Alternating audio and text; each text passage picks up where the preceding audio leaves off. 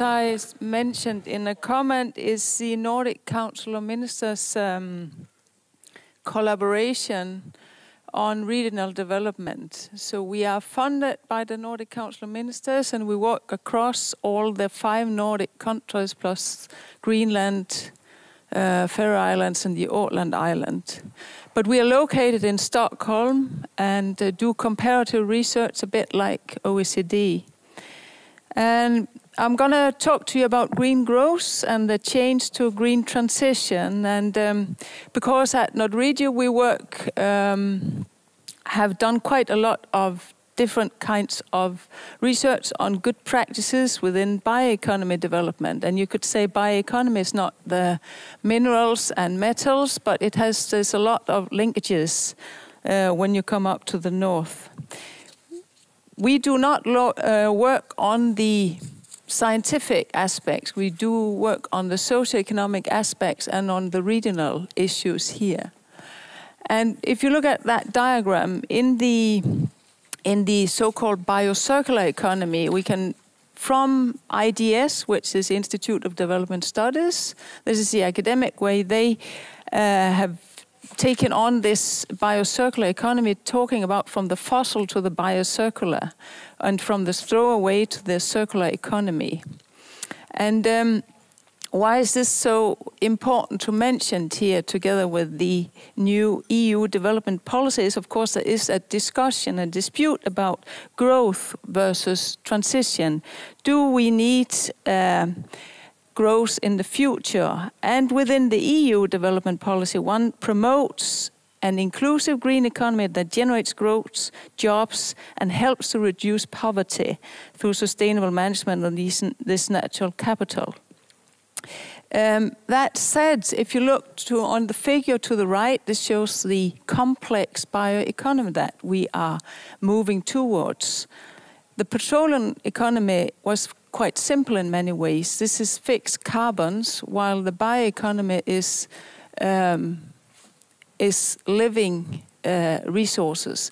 We have a lot of opportunities, a lot of different resources, which creates opportunities for rural areas, and we can produce them in many different ways, whether it's waste or seaweed or forest or marine biomass. We can produce all what we produce from the fossil, from the bio. It gives opportunity for rural areas, but it also gives challenges for the transition.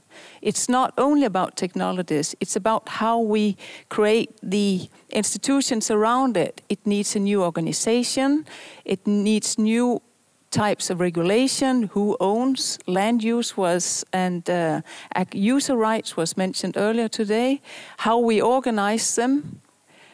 It needs new skills, new education, and in that way to create innovation and entrepreneurship. If I would mention what's typical Nordic, I would say it's the regional helix and the clusters. And it can be triple, quadruple, quintuple helix, depending on how many stakeholders sit around the table. And it's also a lot of clusters.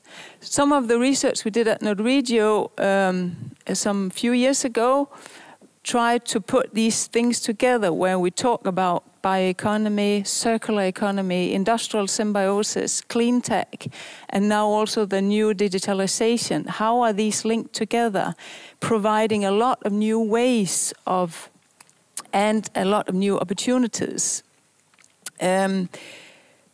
These bio, but also the mineral resources, they are dispersed and they're very diverse. And they are all around us, giving good opportunities for a lot of our rural and coastal areas. The cross-sectoral, as we discussed, that means that new silos or new sectors, new types of stakeholders have to work together. But they also create competition about use. How should we use and manage the forest? And what should we use the mining resources for? There's a lot of power and interest and money in that if they are scarce. So we have to rethink our value chains, these ecosystems, and the business models that we're using, and creating new skills and education. Some of the projects that we did are mapped on here. We had about 50 cases within circular economy, within bioeconomy, blue growth, clean tech, and also for green cities and municipalities. And you can see where they're located around here on the map. There are two which are marked with green around. That's number 47, which is up in the Kemi area in Finland, and one which is in Denmark, which is not actually in this case, but it's an upcoming development in a rural area in Denmark. The Finnish case is the Kemi-Tornio industrial symbiosis. It's in the Lapland region, which has a smart specialization strategy, as well as they have in North Karelia. I think they're quite similar in many ways. They have a mining and steel industry, they have forestry and industrial service. And I think they have benefited or created value based on a lot of different industrial side streams, waste from mills, soil remediation due to polluted land. They use ashes for the open pits. They deal with slag, I don't know the English word actually, and treatment of that. There's a lot of different types of side streams which they have developed new businesses and industries on. Some of our colleagues calculated 1.3 tons of byproducts. Okay, I'll turn to the next one, and it's similar to North Karelia. We heard about a lot of regional support, facilitation, etc. I want to turn to the Danish case because it's new. It's in the rural part of Denmark. It is not with a mining area. You know, Denmark only have calcium in their ground.